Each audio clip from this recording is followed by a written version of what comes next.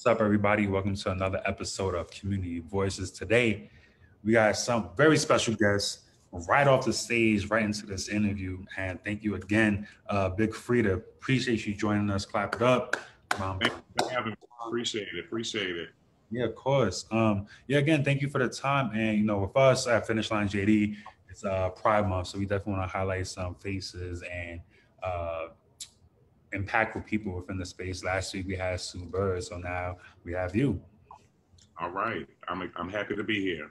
Cool. Happy Pride to everybody as well. You heard me.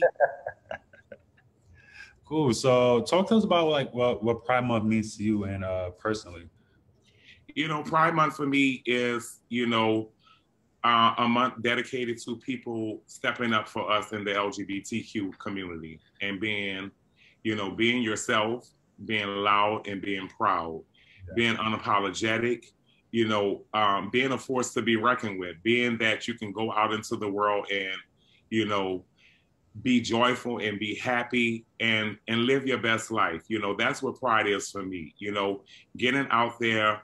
And my mama, her favorite line was, go out there and show them who you are. And that's what it's about for me. And just living my best life. Absolutely. And I think, importantly is everybody feeling comfortable in their own skin. I think about how it is today versus let's say a decade ago, and people were still kind of afraid to really show, be who they are. And now I feel like it's way more, accepted. I remember before a lot of like press would go out when someone would come out. And now it's just like a normal thing. And that's, where I would like to see where it's just something that's a part of society, like breathing. Most definitely. Because when I was growing up in the 90s, in the early 2000s, it definitely was not so accepted. And, especially in the Black community, everybody wanted to be hush hush. People were embarrassed if they had a family member that was gay. People tried to, beat it out of their family members and so forth and so on. And, when the 2000s finally started to hit, things started to change. And I have been around to see the change and have been very proud of the acceptance that has been going around and people really opening their mind and opening their heart because we're all human beings and we all deserve to be equally, looked at, and we all deserve love. Absolutely. Yeah.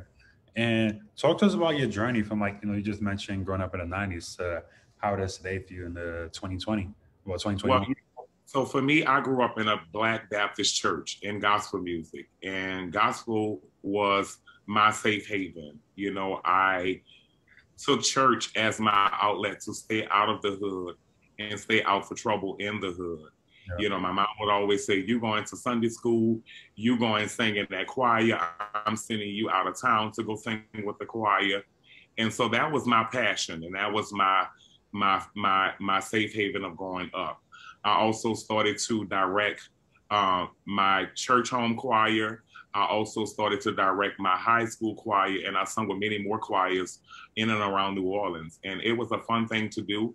And as my journey continued, I started to do bounce music in the early 2000s, and things changed. Things were not so accepted being a Black gay rapper that's coming out, and, for the most part, the girls loved us. They were excited, they supported us, but we still had trouble with the guys. And, sometimes we had to stand up and fight for our rights and fight to be who we wanted to be. But over time and being consistent and being, not backing down and not being fearful, things started to open up and things started to change. And people started to see that, I wasn't going nowhere and that I was going to be, that gay person that people can love and come up to and not feel afraid and feel comfortable with themselves. And so that was my big mission in New Orleans, to help change some of the stereotype that we get when it comes to the Black gay guy. And over time, I just continued to work hard, and my journey has been great as far as, the transitions of people I've been in contact, the music I've done, going into the mainstream, stepping into the hip hop different areas, and people really accepting me for who I am. And I'm proud to say that a lot of different artists have been able to come out, from the different people that have set the tone and really opened up the door in the rooms for many other people to come. Absolutely. Yeah. You see that today with like many different artists who are open about who they are and still making music, still, hitting Billboard charts and things of that nature. That just shows, the growth, we have as a community where now, Yeah. more accepted and people are cool with it. They don't judge or anything like that. So, and more important, I'm looking forward to your journey as well because, your story is still being written and you're doing amazing things. So, Thank you. I appreciate it. Appreciate it. yeah, of course. So I just want to touch on one point real quick. When earlier we talked about being gay, especially in the Black community. So why do you think it's such like a a big thing within like the Black and Brown community when it comes to just being gay, trans, whatever the case may be? I think that, the Black community, we're so judgmental. I think that we always want to judge the next person, what the next person got going on, what they're doing. Oh, you should do this, you shouldn't do that. Instead of letting people be free and supporting people in whatever their journey may be. Everybody's not going to do the same thing. Everybody's not going to be the same person. Everybody's not going to take the same path. And I think we be so judgmental and so ready to lash out, especially with the social media platforms. We be ready to down the next person or what the next person have on or doing instead of lifting them up. So I think that's one of the biggest problems we have, and we got to stop the hate. We got to stop the hate. We got to spread more love and stop the hate. That's what it's about for me. For sure, definitely. And for you, just coming off your show, so what do your fans have to look forward to as far as like music?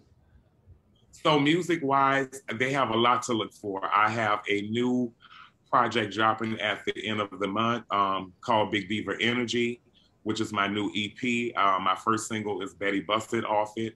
Also, I have just dropped a cover of Lady Gaga Judas from her 10-year anniversary of Born This Way. I also have a song coming up on the Space Jam soundtrack and the movie. So Oh, I'm super congrats. excited. Yeah, Thank you. That is huge, and I'm so appreciative of Space Jams even letting the LGBTQ artists represent on this soundtrack. So that shows you how much things have changed from the 90s when this was done with Space Jams compared to now in 2021. So I'm just grateful for all the things that's happening in my life and in my career, music wise. definitely. Yeah, shout out to Warner Brothers, Spring Hill Space Jam for making that happen too. That's a great look, especially Thank you. like Thank you. a different audience and different people tapped into the music Yeah, community. then the song is hard. Like I went hard. I went back to being like in my kid days and back to the 90s with the old Space Jams. And so the song is hard and people are going to love it and see where it goes. For sure. And lastly, for you, last question. I know we make a donation on your behalf to a charity. So you mentioned No Kid Hungry. So tell us about the work that foundation has been doing within the community. No Kid Hungry is an organization based out of New Orleans, and they help kids who don't have meals. And all you have to do is text a number, and they will make sure that your family is provided with meals. And they have also grown outside of New Orleans and trying to help other regions down in the South. So No Kid Hunger is definitely one of the organizations I support in New Orleans, and that's my babies. I want to never see no kids looking for a meal or can't find nothing to eat. Definitely, you definitely don't want to see no kids going to bed hungry and, even just Not at all. figure out where their next meal is coming from. But yeah, I know you just finished performing. I know you're ready to either go back out, take a nap, whatever the case may be. But Going back right now, I'm too turned up for a nap. The energy in the room was amazing. Like it was, a chance to get back out on stage and get back in front of audience. And the people energy was just crazy. I'm excited to see the journey that the shows are going to take me on with coming back out of COVID and people being locked up for the pandemic. It was some great energy in the room, and the people they had me in tears tonight, and I was just so grateful that everybody that came out, it was mind blowing. yeah, it's a beautiful thing what music could do, bringing people together. And Yes, especially now since we've all been on quarantine for like over a year and things are starting. yes, and I've been that queen bringing people together through the power of ads. You heard me? That's me right there. I'm that queen that I make you bounce. Love it, love it. Cool, but again, thank you so much for taking the time out to talk with us at Community Voices, JD Sports and Finish Line. Anytime, anytime. I appreciate you guys for having me. I just want to say happy Pride to everybody out there. Continue to be yourself, be loud, be proud, and be unapologetic about who you love, who you are, and where your journey may be. Absolutely. Cool. Thank you again. Such a great conversation. Thank you. I appreciate it, Omar. No problem.